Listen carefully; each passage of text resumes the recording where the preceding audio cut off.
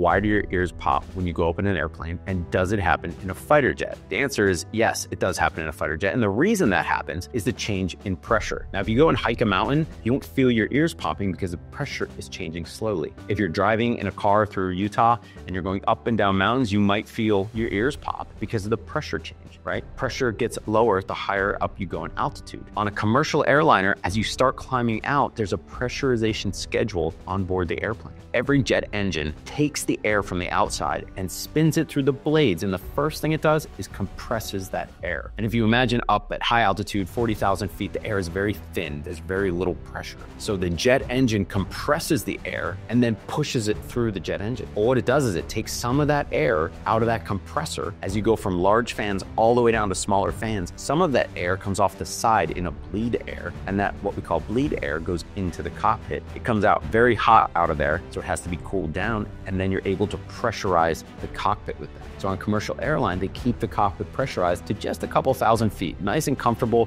nothing you wouldn't experience if you weren't visiting Denver or some other slightly higher altitude city. But they don't want you to be at the pressure that's at 20,000, 30,000 feet because you would pass out because you just don't get enough oxygen with every breath that you take. And the same is true of a fighter. So yes, you feel your ears popping in a fighter jet, and even sometimes a little bit more than in a commercial jet. I hope that answers the question. Hit me up in the comments for more. Like and follow if you enjoyed this content.